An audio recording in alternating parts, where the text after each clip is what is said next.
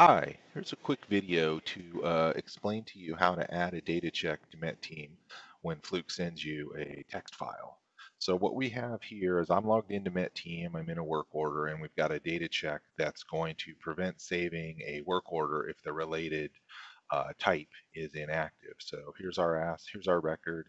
We go into the type screen, we can see that this type is inactive. So before we have the data check, if we edit data, we can hit save and the record just saves just fine. Here we have a text file that contains our data check. So this will typically be provided to you by Fluke, either because you purchased a data check or we're providing one to you as part of CIT.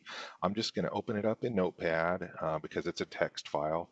I'm going to do Control A to highlight everything, Control C, right click copy, tons of different ways. Basically, you want to get the whole data check in your copy buffer.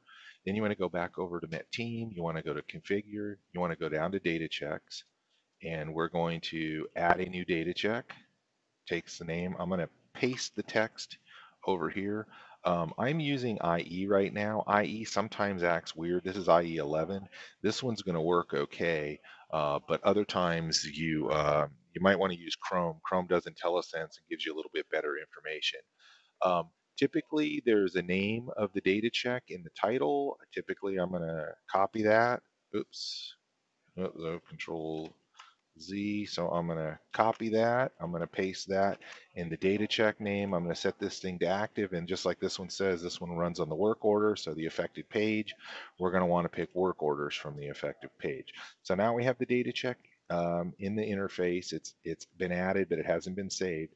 Something you need to pay attention to. Typically, if there's any SQL required to run it, there's going to be information down here in the header part. So the header is going to describe what's happening, but here's a section commented out that's going to show our SQL. So we want to copy that because we're going to have to create a SQL function. So here's our SQL. I'm going to go ahead and save this record. Now I'm going to go ahead, I'm going to add a SQL function. This is the SQL code that I pasted. Oops, I guess I didn't copy it. Let's try that one more time. Control C.